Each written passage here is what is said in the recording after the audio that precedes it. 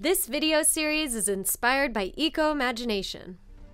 Adafruit Industries is an electronics kit company, so I sell unfinished products like electronic clocks or battery chargers or wireless energy monitors, and we think that people really enjoy building something for themselves and learning how to modify off-the-shelf consumer products or building something from scratch. So everything that we sell, that we design, is all open source hardware, so that you, the consumer, has all the information necessary to repair it or to build one of your own, and it sort of gives you more freedoms over all the things that you buy. It's a little bit education, a little bit learning a new skill set, and then you get to explore the product once it's done and do something cool with it. I bought the Kilowatt. I thought it was a really interesting piece of electronics because it tells you what your power usage is, and so I plugged it into my computer desk. And so, one day I was looking at it and I thought, I bet there must be some way for me to get that information, how much wattage is being used, out, and maybe get it into my computer, because then I can graph it and look at trends, because the more information you have, the easier it is to, do something about it. There's multiple layers to hardware, starting from the mechanical layer to schematics to layouts to any software that's running inside of it. Like the Kilowatt has a chip that's running software inside of it. And getting the software out of a chip is really, really difficult. Usually you can't do that. That's it's locked down inside of this epoxy blob.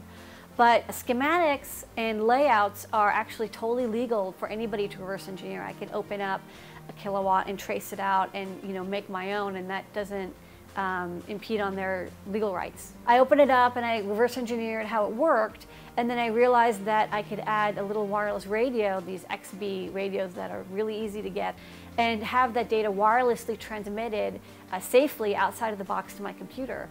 So I did that in a weekend, and by Sunday I had a graph showing how much power I was using per outlet.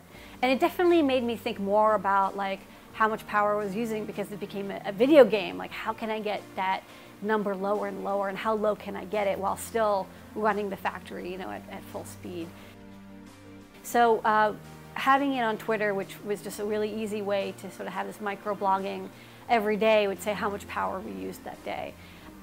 Having a community where people are working together and sharing ideas, and I think that is helped by sharing the information, so that people are more open to asking, oh, I see you've reduced your power usage. What are the things that you did? Because I'm trying to and I'm not succeeding. So I think a lot of people really liked it, and hundreds of people built Tweetawatts and hooked them up to their Twitter accounts. And people had little competitions between each other, who could reduce their power usage 10% within a month. So having all the fun of Xbox Live, but actually doing something instead of just killing zombies.